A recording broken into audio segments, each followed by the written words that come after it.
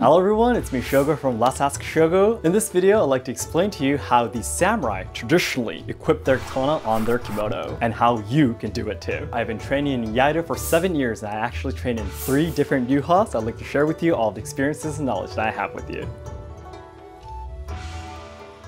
So first of all, when you equip the katana into your kimono, the end of the scabbard right here comes in from the center of your body right here, so in front of your belly button. So you insert it from here, right here. And if you have a kimono on like I do, there's actually these strings of these hakamas. So one of the strings would go under the scabbard, and you insert it from here, the center of the body. Now for the string, if your katana has this sageo string, by the way, there are various ways of tying this to your hakama or kimono. One of the yuha styles that I train in would tie it here onto your hakama here.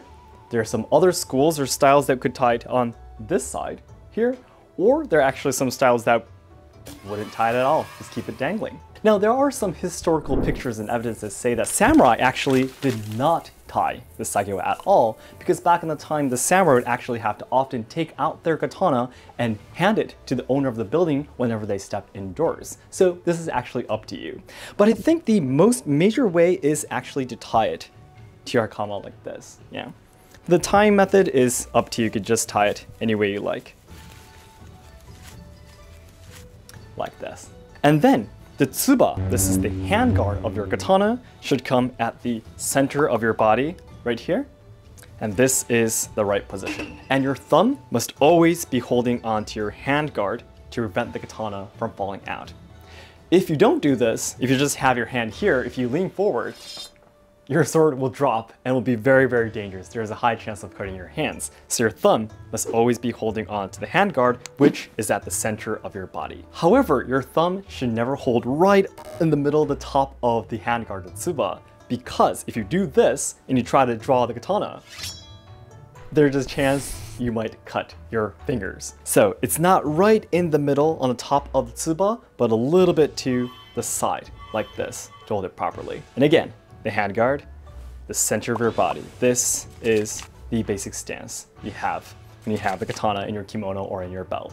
And I believe there are 2 main questions that you probably have in your mind right now. Number 1 is, yes, the sharp side should be upwards. This is correct. Now there are some type of katanas that have the sharp side downwards, but those are called the tachi. Those are the more older types of Japanese katana, and those are the ones that were used on horseback.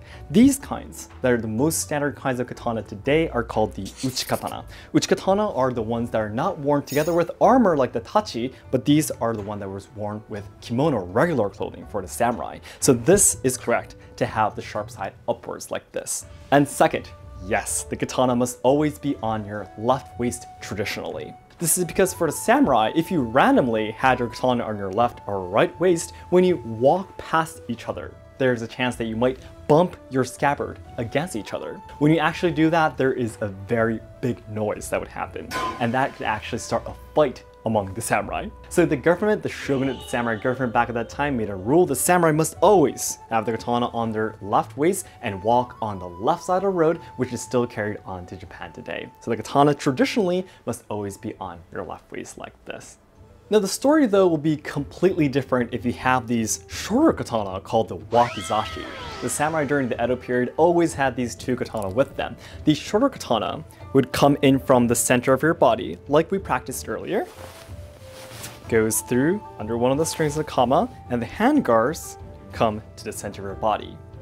The short katana always comes into your kimono or belt first, because the short katana, unlike the longer uchi katana, would always be with you wherever you go, even indoors. And once you have these wakizashi though, you won't be able to put your longer katana from the center of your body right. So when you have 2 katana, this long katana comes in from the left waist. So from this side this time, right here. And again, the sageo goes over the scabbard like this. And this time again, the handguard of the shorter katana will come at the center of your body. This time the longer katana, the end of the handle, called the tsukagashira. Tsuka is the handle, kashira means the head in Japanese. The tsukagashira will come at the center of your body. This is the correct way to equip 2 swords at once. Everyone, thank you so much for watching this video. I hope you learned something new. And if you're looking for an amazing katana of your own, it'd be great if you could check out Mini Katana.